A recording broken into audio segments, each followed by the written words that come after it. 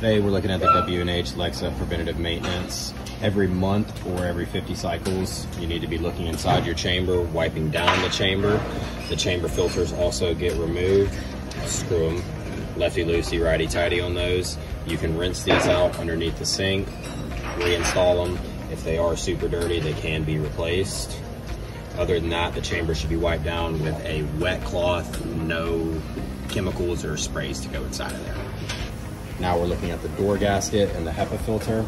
These are components that are going to be replaced every year or 1,200 cycles, whichever comes first. So now we are looking at the home screen of the W&H Lexa. You may see it appearing like this in standby mode. You can wake it up just by pressing the power button. You have your 3 lines to get into your sub-menu. You will see your maintenance section in the sub-menu. This has all your components that should be getting replaced or cleaned. For instance, the chamber cleaning. It records the cycles. You should be cleaning this every 50 cycles. Once you're done, you will put a check mark. If you need a video on how to install the HEPA filter, every component has these. You can click on this little video icon, and it will show you where the part's at, how to replace it, and when to replace it.